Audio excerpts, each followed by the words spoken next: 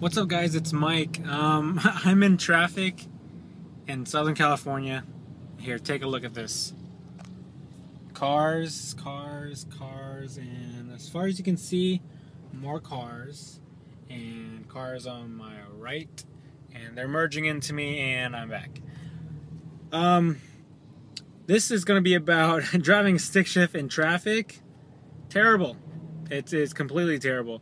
I'm constantly shifting over and over, and I'm pressing the clutch over and over down there, and it's it is what it is, which is pretty cool. I mean, I really don't mind. I'm used to it by now. But for those who are wondering if you should get a stick shift or not, you want to consider driving in traffic, especially if you're in Southern California, and having to put in your clutch, take it out, in and out. Like right now, I'm pretty much going in and out of my clutch over and over, and there's cars all over. You can kind of see behind me. It's not moving. I'm going about 2 miles per hour, and I'm accelerating, and I'm decelerating back to 0.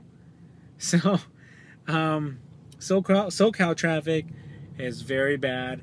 It's about 5:42 p.m.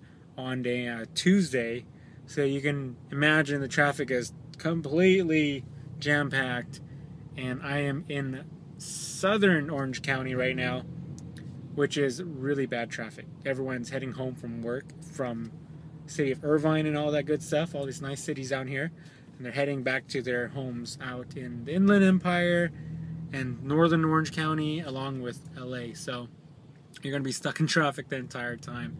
I figure I'd give you a little sneak peek of how I feel about this traffic. Overall, the experience of driving stick shift is great no matter where it is. You're just happy that you have a stick shift. I know some of you guys are learning to drive, and I remember when I was younger, I was like, oh man, if only I could drive a stick shift. And then you pretend you're driving when you're in an automatic car, or you sit there and pretend you're doing it while you're driving some other car as a passenger, or watching other people drive it. And it's an amazing, really exciting feeling when you finally get to drive it. And when you do get to drive it, you kind of bitch about it because you're like, your left foot is tired because you're pressing it all the time. So, I mean, it is what it is. That's why most people don't have manual cars anymore, any more stick shifts. Most people have automatics because it's a lot easier to drive around.